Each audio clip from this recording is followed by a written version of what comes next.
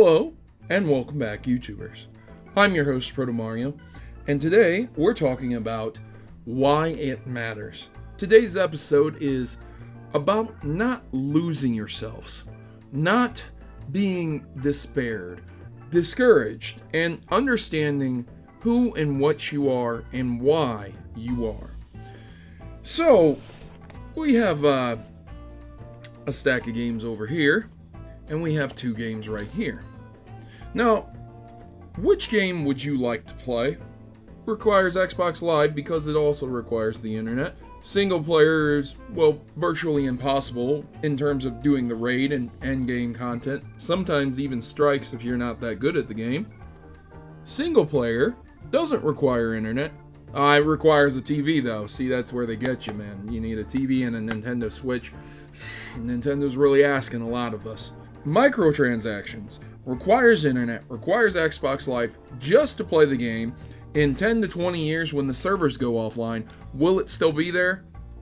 Probably not. In 10 to 20 years, if the chip still works and the console still works, you can play it. Let's talk about what's happened to good old Destiny 2 and why Destiny 2 has become a pretty lackluster game overall. Basically, what ended up happening is that each year, Destiny 2 has special events where, like, you know, during holidays, Easter, Halloween, Christmas, Thanksgiving, they do little things to where you can, you know, get special engrams, special armor, kind of acknowledge that things are going on in the real world and they're going on in the game too.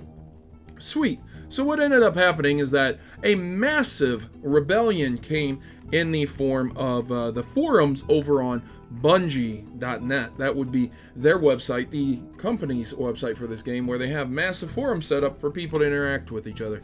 And they were saying remove Eververse. Eververse is the microtransaction shop that allows you to buy mostly cosmetic items, ships, sparrows, which would be the bikes of the game to get you around a little quicker other than on foot. And then there's also the ability to buy some armor and stuff like that. And in some cases, there are ornaments as well for weapons. It's nothing game-changing, but it still affects the gameplay itself. A lot of people got upset because essentially what ends up happening is that to get all the Eververse items in the game, the mathematical odds of you getting every single item can go all the way up to $10,000. Now you might say to yourself, well, those are just the odds of it. Would I really have to spend $10,000 to get everything? And would I really want everything? No, you wouldn't want everything. But then at the end of the day, what if the one thing you want is going to end up costing you $10,000? Wouldn't that be really crappy? And that's Destiny 2 in a nutshell, why everyone's hating on it. And you might say to yourself, well, can't you play the game without it? Absolutely you can play the game without it. But you don't have to play this game without that. And then here's the biggest issue that a lot of people have. This is a Bungie game. This is a Bungie game. And they did a lot of this stuff with Destiny 1. And a lot of people said, okay, this is the trial run of Destiny 1. Destiny 2 is going to come out. Things are going to change. They're going to fix a lot of the issues. And they sure did. They really did fix almost every single issue that Destiny 1 had. Except the problem is the game is literally the same thing with the fixes. Now, a lot of people will say, well, isn't that what you wanted out of Destiny 1? And I will say, no. A lot of people didn't want that from Destiny 1. I have no issue with Destiny 2, the game itself. A lot of people find it boring. I find it fun, interesting. I challenge myself consistently with it. I don't just try to go all out and be the most OP character. I do it in a lot of my games. From Pokemon to Doom, I set the difficulty levels as high as possible, and I use a challenging set of Pokemon. These are just examples of how I handicap myself in video games to make it more challenging, and I do the same thing here. But once again, that's not what people wanted out of Destiny 2. So this is a lesson to be learned from Bungie, because a lot of people look at Bungie and they say, what happened, Bungie? You had some of the best first-person games ever to be created. Some of this game collection right here alone pushed the Xbox brand to the point where it wasn't a console that phased out and it was a sustainable console that created competition for both the PlayStation and the Nintendo. Do you know how difficult that is to do, to create a franchise with that much staying potential and power? And you went from this to this to this. If this is better than this here, okay, two completely different games, not even in the same genre. Let's make a fair comparison. This, with all the glitches, all of the launch problems, and everything that has since then almost been completely fixed and patched out. This can be acquired for $20 and less. I've seen people get it for free with bundles. I've seen people get it for a few dollars used.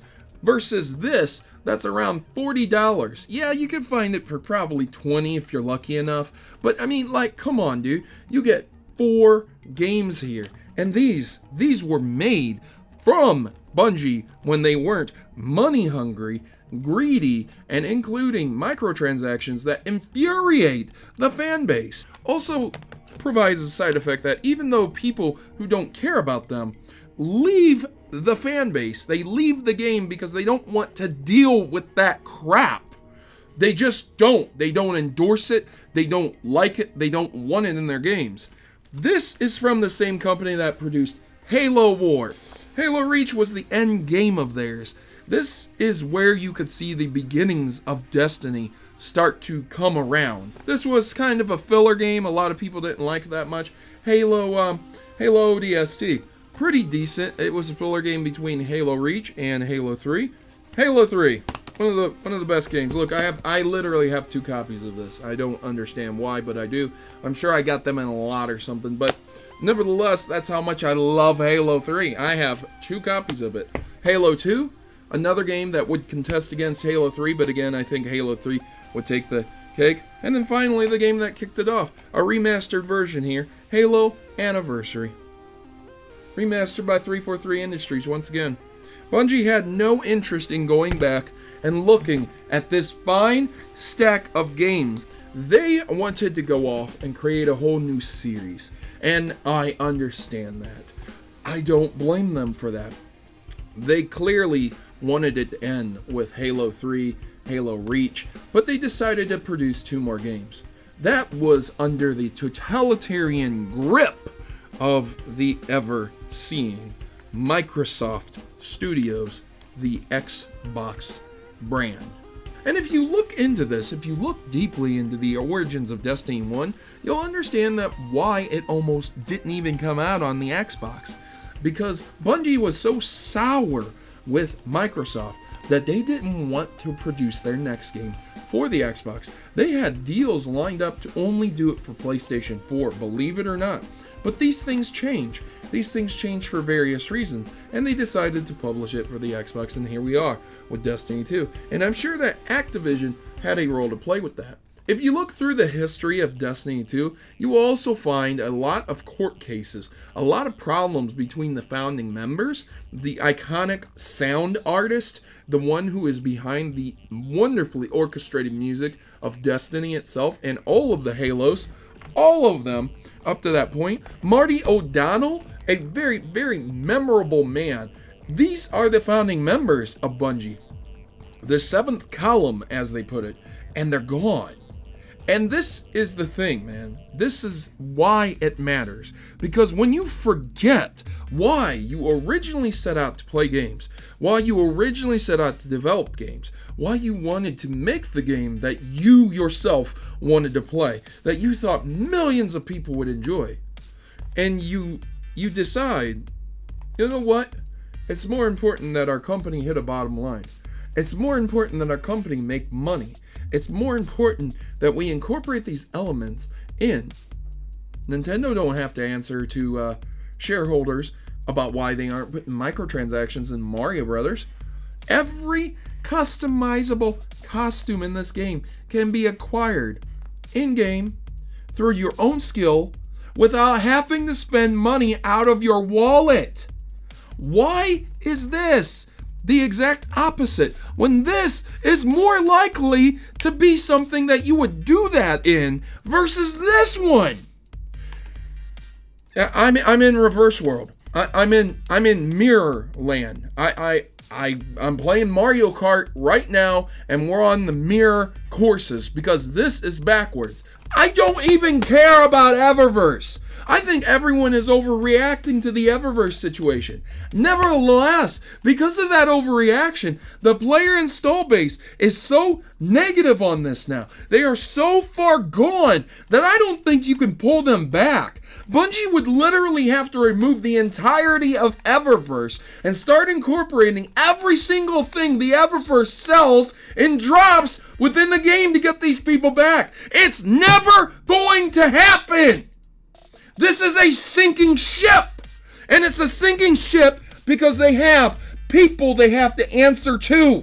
They no longer have control and mainstay of every single thing they do because this is their publisher, developer, publisher.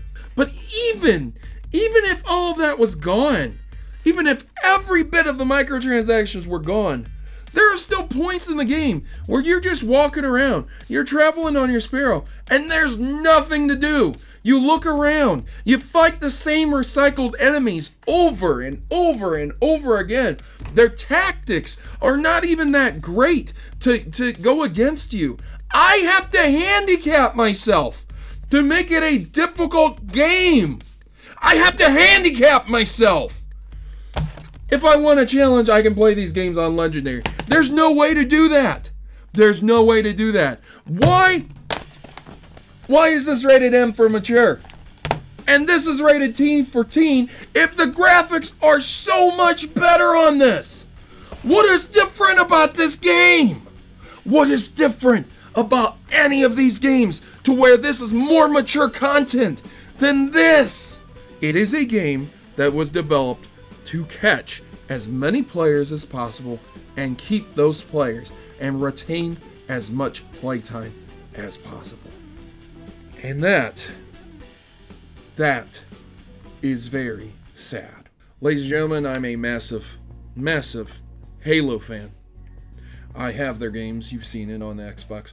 I have a Halo Reach statue right over there. I've shown it in previous videos. I have Halo posters. I have the controller itself, the Halo Reach controller. I don't have the Xbox, so I went out of my way and I bought this Halo Reach controller. It's an old controller. I haven't used it in a long time. I play on the Xbox One now, you know, so it's pretty nice to be able to play these games in 1080p 60 FPS. Really awesome. But it's a real shame to see what is becoming of Destiny 2. And now, why it matters. Why it matters. Because when you lose yourself as a company and you sell yourself to a different publisher and you don't realize what exactly that means and what's going to happen to the company in the future, and you start to forget why you started making the games that you made in the first place, you start to realize that, hey, you know what? It don't matter as long as we can make as much money as possible. It's almost like they forgot how well, here's the perfect example right here. How to make a game to become a best-selling game, and instead are supplementing these games with things like microtransactions that just never needed to be in them. Season passes, DLC, and other external things to buy for the game itself, when all you needed was a platinum hit. How do you make a platinum hit? How did you make Halo 1, 2, and 3?